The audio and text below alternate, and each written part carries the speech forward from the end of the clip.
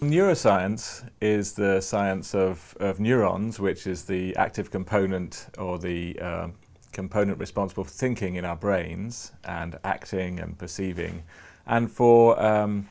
more than a century, people have been studying neurons and working out the biology of neurons and how they work and grow and interact with each other, often looking at experiments with slices of brain and in a dish, working out how neurons work at this sort of microscopic level. And in parallel, also for more than a century, has been the study of psychology and behavior, so how we behave, how we perceive things, how we remember things, and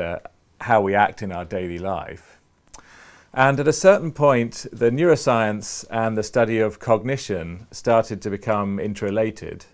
where people began to realize that our brains are what generates our behavior and that it's the neurons that are the key element in our brains that do that. And so essentially the field of cognitive neuroscience slowly came into being, where people began to study the basis in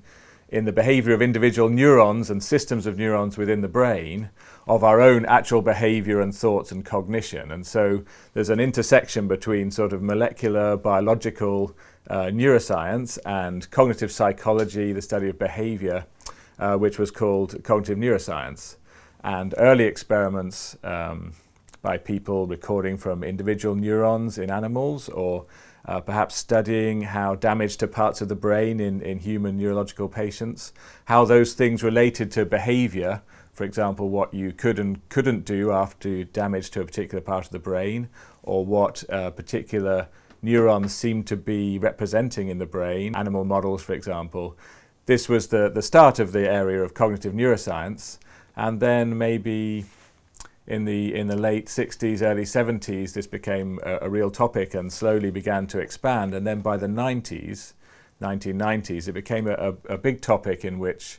it became clear that nearly all psychology departments would need to have some understanding of the relationship to the brain of the cognitive things they studied, and nearly all systems neuroscience departments that were interested in the biology of neurons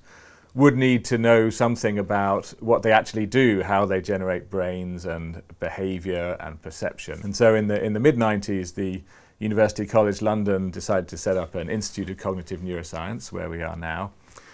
which I think in this country was the first institute of cognitive neuroscience to bring together people from psychology and neurology and neuroscience, so they could all be in the same building to try to understand what they had in common about their knowledge of how the brain worked and how it helped us to behave and perceive and remember and think. So within cognitive neuroscience now there are many subfields. People are interested in how we perceive the world around us, interested in vision and hearing and touch, and also of course people interested in action, how we move, motor neuroscience, and in the middle people interested in higher cognitive thought, for example, memory, planning, decision making. And so if you think the traditional psychology department would have interest in all of these different areas, and now obviously as people are interested in how the brain generates these different aspects of cognition, so we see cognitive neuroscience has interest in all these different areas too. And so we see particularly exciting generation of new ideas coming all the way from understanding how neurons in visual cortex represent what we're seeing, pioneered by Hubel and Wiesel's work in the 60s, going all the way through to motor neuroscience and understanding how activity of neurons in the motor cortex, for example, via the spine actually controls muscle contractions and allows us to move. And then in the middle, there's the enormous area of cognition between perception and action, which includes how we remember things that have happened to us before and how that can inform what we're going to do next, and how we can think about the future, plan what we're going to do. And I haven't even mentioned language, which for humans is a very important area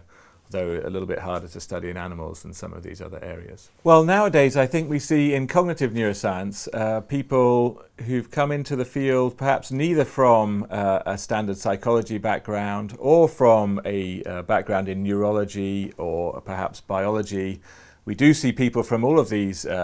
areas coming into cognitive neuroscience, but also people, for example,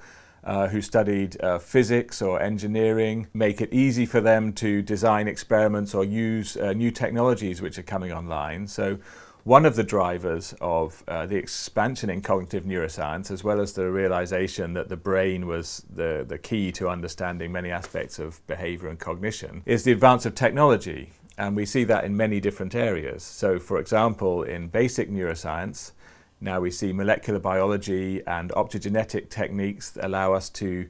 affect the activity of patterns of different kinds of neurons within the brain, and we can see how that plays out in behavior, and we can record from that kind of activity. And in human cognitive neuroscience, obviously functional brain imaging has given us a window into looking at metabolic activity and how it varies across the brain while people are thinking about different things or perceiving different things or even acting, as long as they don't move their head too much. Given this technological advance, there's also a role for computer scientists and engineers and physicists and so on to come into this area to make the most of the new technology, which is enabling new experiments and therefore enabling the whole field to continue to expand and make new discoveries. So I think the big advances in cognitive neuroscience have come through people from different disciplines working together. Certainly initially there wasn't really many departments of cognitive neuroscience, and there weren't students who trained in cognitive neuroscience, and so obviously cognitive scientists and neurologists, people who knew how to do functional neuroimaging, and neuroscientists had to come together to interact, to explore new explanations that could be made of cognition and behavior given what we know about what's happening in the brain. But that would sort of characterize, I think, the state of the field in the 1990s. And now there are many cognitive neuroscience programs, and there are students who have done degrees or master's courses or PhDs in cognitive neuroscience. And so there are many sort of modern researchers who perhaps would still consider themselves to be a psychologist or a neuroscientist or a physiologist, but now they're able to use a range of techniques which allow them to study behavior and cognition at the same time as aspects of what's happening in the brain. And so nowadays I think the modern cognitive neuroscientist, an interdisciplinary worker, but it's become a more of a mature field, so that you could say that you're just a cognitive neuroscientist and that is your field. So I think there are several interesting developments in cognitive neuroscience at the moment which really exemplify the current direction of the field of understanding the brain and behavior. And one of these, I think,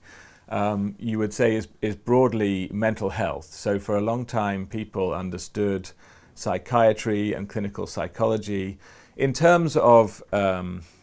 treatments and drugs that happen to work and that there's a long history of experience with, but the actual mechanism of how that treatment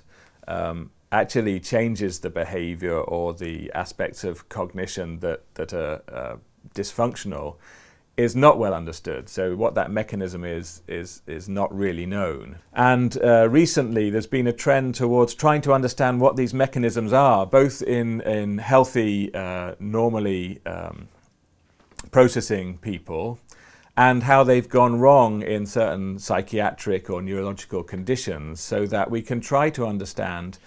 behavioral interventions and pharmacological interventions in terms of the neural mechanisms that you want to restore or that you want to change back to how they should be. And so this area of mental health becoming, if you like, more of a science, more like neuroscience than a practical, experience-dependent field like medicine. That's a big area in which there is current advance. The other end of the scale in which there's a lot of advance, of course, is the revolution in molecular biology. The fact that we can now record and control the activity of neurons and synapses within the brain with great specificity, often in animal models, means that we can really investigate the neural mechanisms of cognition in a way that we could not before. And so it's possible to, for example, reactivate the neurons that were active in a particular situation and show that the mouse, in this case, thinks that it is back in that situation again. So the molecular biology, the technological advances, has also made a big advance at the sort of microscopic level that informs cognition. And equally at the macroscopic level, what goes wrong with global cognition is beginning to be understood in terms of the mechanisms that happen within the brain involving actual neurons and synapses. So the future for cognitive neuroscience, I think, is to make actual practical impact on treatment in psychiatry and mental health and in neurology. And so ideally, beginning to understand what the neural mechanisms are behind normal cognition and how aspects of cognition can go wrong should really begin to impact on treatment and therapy.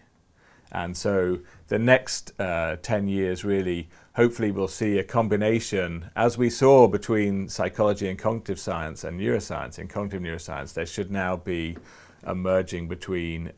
mental health practices and psychiatry and cognitive neuroscience, which will hopefully begin to put this kind of mental health medicine onto a firm mechanistic background rather than having to rely essentially on treatments that we know work, but we don't really know why they work.